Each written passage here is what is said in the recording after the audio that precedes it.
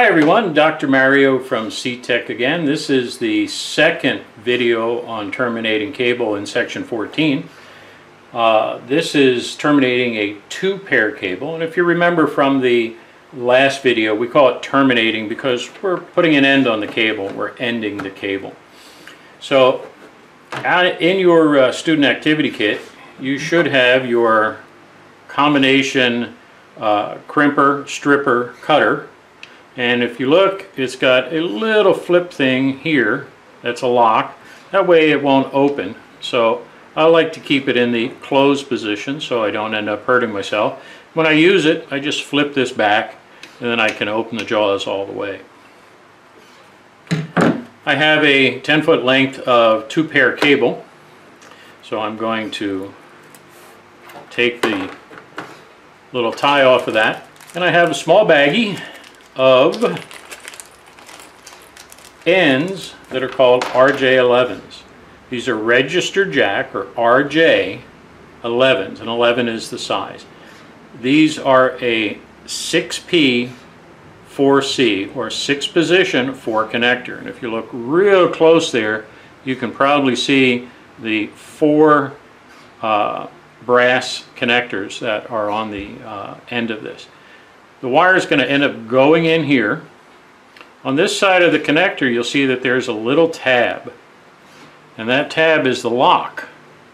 So when we're terminating this cable, we want to make sure that this tab is down and the opening is pointing towards us.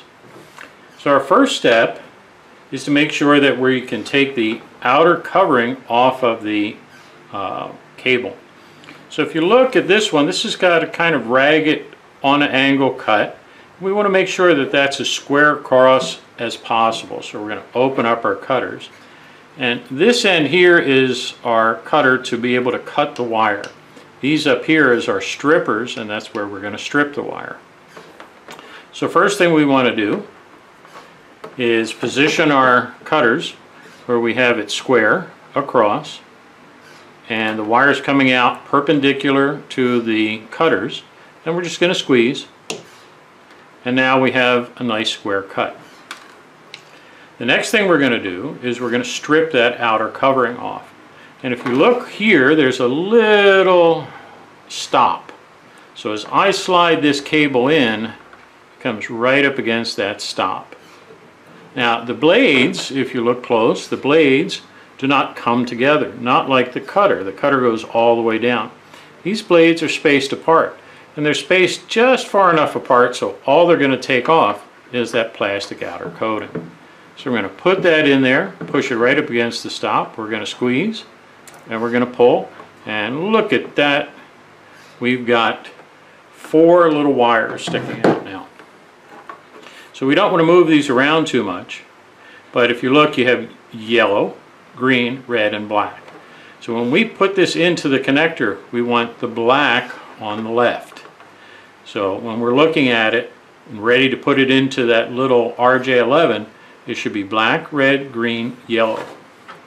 So remember I said we have to have the tab down. So the tab is down. We're going to slide the cable right in here like this, and we're going to push it until it feels like it's all the way up at the end. Wiggle it a little bit. And if you look very, very closely, you can see those wires right up at the end of the connector. Now we're going to take our crimper, part of the tool, and that's right here. And if you look, it's got the little indent for the tab to go into. So we're going to open these up. We're going to slide the connector in. You hear that little click. And then we're going to squeeze, and you're going to hear a little sound. So listen real close. I don't know if you heard that, but that was the connector pushing in. Now this is connected, and it's terminated correctly and configured correctly with black on the left and yellow on the right, and all of those little pieces that were here on the top are now pushed down into the wires, and we call that insulation displacement connectivity, or IDC. So let's do this one more time on the other end of the cable. Take a look at our cable. Boy, look at that, we got a pretty ragged edge there, so let's straighten that out. So first step, I'm going to get my cutter and I'm going to make sure that the wire is perpendicular like a T, and I'm just going to cut off that end. Then my next step is to strip it, so I'm going to push it in here at the stripper. I'm going to push it right up against the stop. I'm going to squeeze. I'm going to pull the wire away. I've got my 4 wires. I've got black on the left. I've got my RJ11. I'm going to slide the wires into the RJ11. I'm going to wiggle it, make sure it's all the way to the end. And I'm going to place it into my crimper. I'm going to squeeze.